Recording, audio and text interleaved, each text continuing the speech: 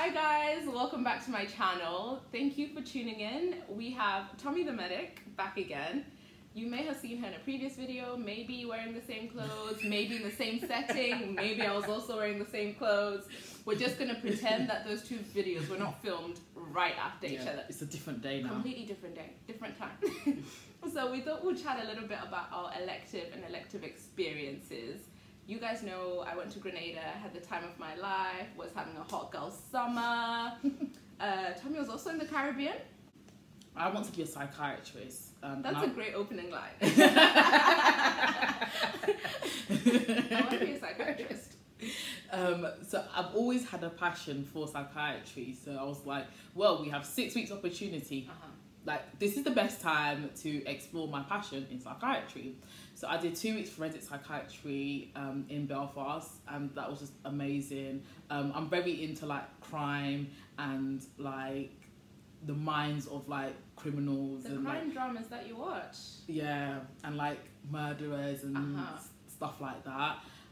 So for me, like to have mental health plus the law side of things merged into one in forensic psychiatry, I was like, we don't do this in our curriculum, so let me go and like actually learn more about it. And I found it so interesting, like going to tribunals, going to prisons, trying to work out why somebody has done something even though they had a mental disorder like at that time. It was all very interesting.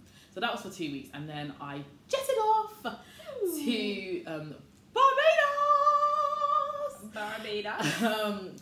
So, oh gosh, to organise, oh Lord, to organise this elective in Barbados was quite a long one, not gonna lie. I think we had decided in November. Yeah, you had decided early on. Yeah, that's where we wanted to go.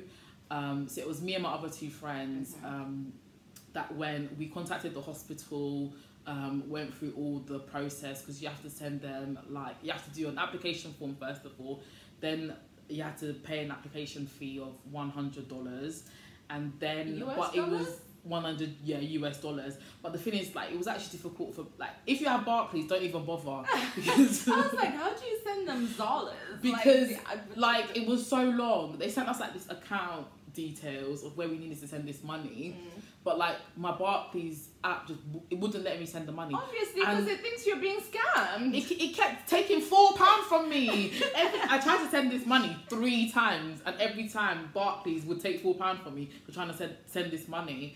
But one of my other friends, her bank actually allowed her to send the money, so then I just sent my money through her. But I think because I was trying to do it through the app, maybe that's why it was being a bit weird. But if you go in branch, then it's probably easier. But then again, you have to pay like £25 to be able to send this money in branch. That's why I was trying to do it through the app. Also, how did you know that you were sending the money to an actual person as opposed to like sending to it wasn't some scam situation? Because the administrator that we have been talking to from Barbados, she was the one that sent us this account. And how did you know that she was the real administrator for the hospital? Basically, that's my question. Oh, because like she had like, you know, when they have like their name, their title, like their phone number. She had like every time they've got like, you know, the stamp of like the hospital at the bottom of the email, and like the different little like writing thingy. And did you guys just find them online? So on their website they have an application form, so you fill out the application form, and then it also has a list of specialties. So I think you have to click like 3 specialties, like possible options, but then there's also a little like text box. I wrote in there I would really prefer psychiatry, because that's literally the only one that I wanted. I think I clicked like psychiatry, GM, and I think family medicine or something like that, but I only wanted psychiatry, so I just told them that right off the bat. And then we didn't hear back for ages, so I think we had to do the application form 2 or 3 times actually, because it just wasn't working. They weren't getting back. But eventually it got back to us with our different like specialties, and we got accepted into them, so that was all fine. Then we had to send like our occupational health stuff and some other little forms that we had to fill out, but it was all quite smooth process really. Just kept going back and forth through email. All the forms that we had to fill out we sent via like a courier from like just like physically send it from here to them. And then so I got there on the Friday, and our elective was supposed to start on the Monday. So when I got there, we had this lovely B&B. And how did you book your accommodation? So it was actually one of my friends that booked the accommodation just via Airbnb. It was online. Yeah, that's fair enough. It was online via Airbnb. We didn't go through like Medics Away or any other like elective companies. No, you guys we did just everything. organised everything ourselves. So we found the Airbnb, and the Airbnb was lovely. Like the apartment was so beautiful.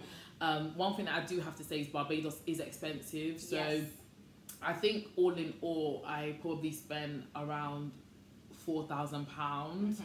So that included the flights, the accommodation, the tuition fee to the hospital. Oh yeah, I forgot to mention that. And how much was that? So that came up to like around £700 for the 4 weeks. Okay. So it depends on how many weeks you're spending. I think it was $200 per week. So if you want to spend 2 weeks, then it'll be $400 US. So yeah, it depends on how many weeks you're gonna spend there. So we spent 4 weeks, so that's why it was £700. So the Airbnb was lovely. We had 2 great hosts. It was an apartment of like, I think it was 8 apartments altogether. And they actually lived in one of the apartments, this married couple. They were just so lovely. But the one thing about this apartment was it was 30 minutes away from the bus stop. So we had to walk 30 minutes in the scorching hot sun to get to the bus stop. Every day to get to the bus stop. But there actually was a bus that used to come, but it would come like once a day. So we couldn't really rely on that bus. So we just had to walk. Can we? 30 minutes from the bus stop. Yeah. So you. Yeah, it was long. Like I was supposed to lose weight, but that didn't really happen because I was eating a lot of food. Do you know, the heat makes you hungry. Oh, honestly. I came back do you know how like it was so hot that like each of us would have like bottle of like ice cold water on this walk. By the time we got to the bus stop, the water been a melt. It was melted. Lukewarm. It was lukewarm. It was absolutely crazy. So when we got to the bus stop, we would then take a bus, the good bus that would always drive us to the hospital. Yeah. But on this bus, we had so much fun on the buses that we used to take. The soca music. And actually sometimes, like, I love my Afro beats, so they would play a little Wizkid, they'll play a little Davido here and there. They love Davido, like the Caribbeans love up our Afro beats. I'm all here for it. So we'll take it to the hospital. So that was like another maybe like half an hour on this bus. So altogether our journey was an hour to get to this hospital, and we got there on our first day, and I was greeted by one of the reps.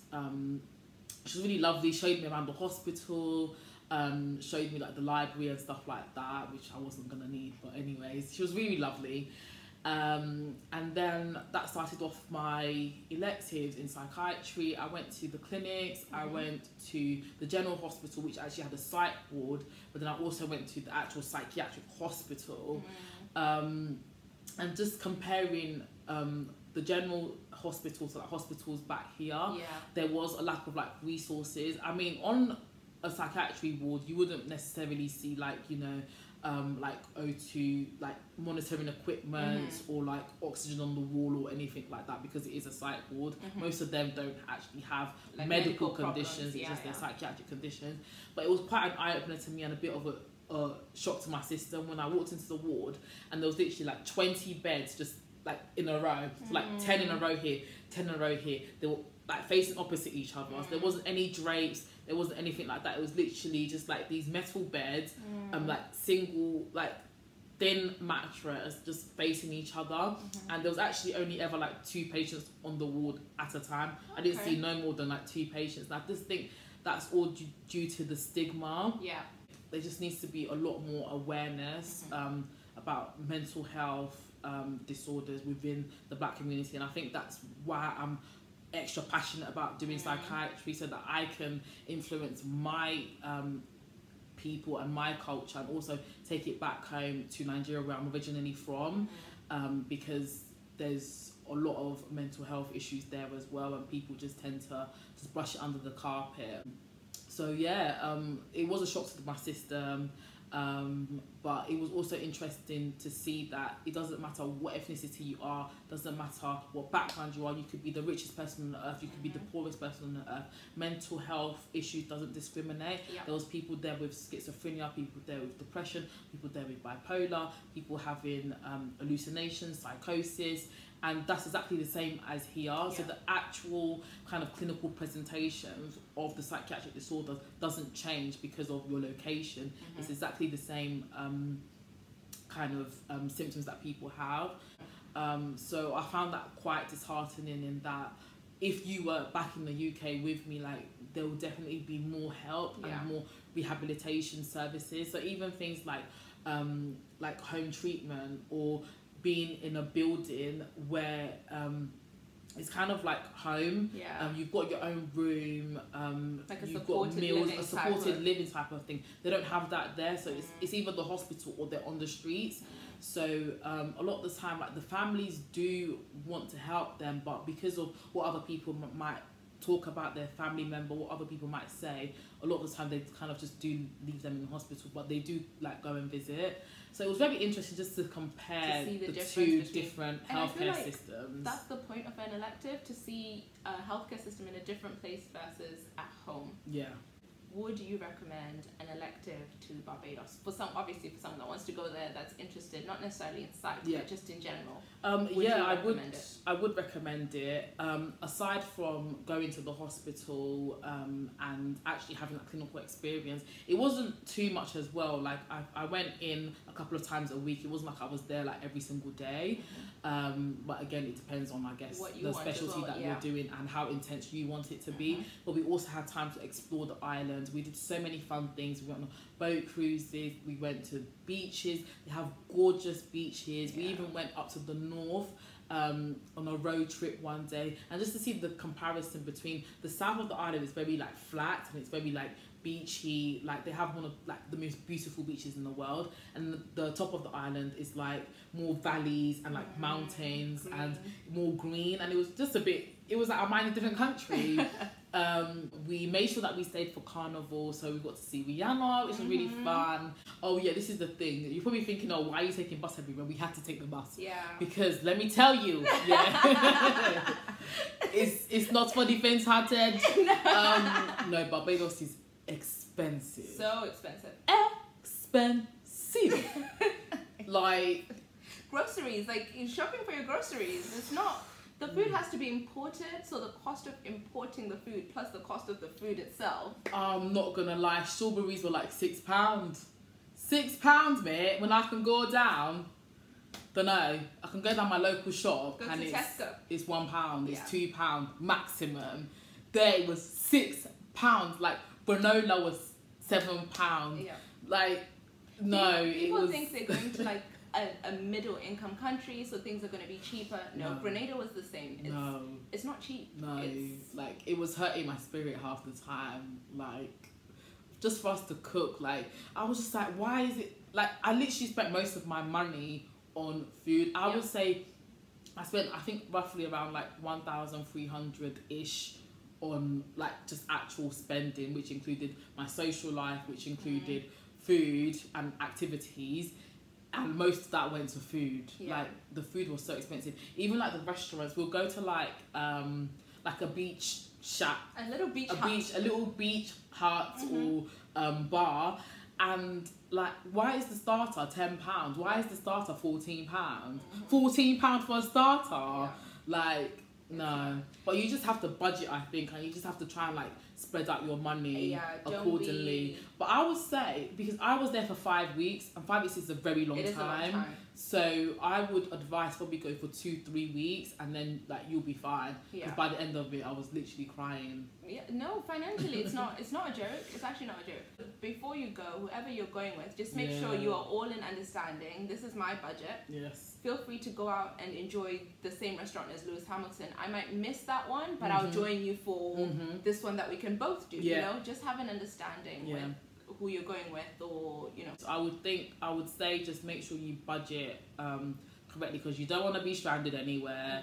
Obviously, you've always got family to fall back on, but yeah, just budget appropriately for however many weeks you're staying there for. And don't book anything online before you go there. So for example, like cruises or like boat parties or like beach parties, just don't book them online because you're gonna find better deals when you're there, and probably more events will come up when you're actually there. Because when we were there, it was like a couple of weeks before crop over, so loads of events were like coming up whilst we were there. So I would say definitely just wait until you get there, and and then book when you're there. Interesting, actually, from what you said, £4,000, and you organised it yourself. We didn't spend that much different on Elective, which I think is a bit it's like a bit shocking. I went with Medics Away, 1,700 just to Medics Away, as in that paid for accommodation and the placement, and then the rest was for flights. And I think my flights were a little bit cheaper than yours, so I booked a little bit before you. Yeah, but overall we spent a similar amount. £823, but I booked mine I think in February or March. I booked, and that was for a flight in July, so 4 months before. Also the fact that you were staying for crop, like you stayed a week longer than I did. You were staying for crop over, whereas we left just before carnival season started. So I think that's why maybe yours was a little bit more, as in the money I spent for Medics Away, then it equaled out because you stayed a little bit longer, also got to enjoy carnival, and also partied with Rihanna. I mean, that there's levels. It was really the highlight of my trip. Come on. But yeah, no, I would say budget for your elective. It's expensive. Book early, decide early. Don't leave unless you're just gonna stay, and you don't have to be abroad for the whole time. I don't know if other unis do the same, but most people I know from our uni, 2 weeks at home, 4 weeks away. You could do 3 weeks at home, 3 weeks away. You don't have to be away the whole time. So, just think about, don't go broke for a summer or don't go broke. And I would say also look up bursaries, because I'm pretty sure your own university will have some sort of bursaries lists that they will share with you. Because our uni did, so I applied to a couple of them, even though some of them I was a bit like, oh, I missed that, because I was looking at them in like December and the date was like gone. In October. So I feel like as soon as you get into depending on when your electives are, whether it's at the end of 5th year or at the end of 4th year, just start researching early. I would say it's very important, so you're not left in like May to be trying to sort things out, because I think everything was done and dusted by March for us. Like flights booked, accommodation booked, all our like paperwork had been sent. Like everything was just, you could just focus on your exams and kind of relax. Because you don't want to be worrying about elective when exams are coming up in 2 months, and you're like, but I need to book this. For us, the people that, a lot of people, I would say at least 20 people going to Sri Lanka in our year. And it just so happened that the attacks that happened over Easter and stuff, and the uni said, nope, you are not going there for electives. So I know the stress that those people went through trying to arrange another one. So don't voluntarily leave it too late for yourself, if you know what I mean. So organize early. So thank you so much for watching. Don't forget to like, comment, and subscribe. Yes.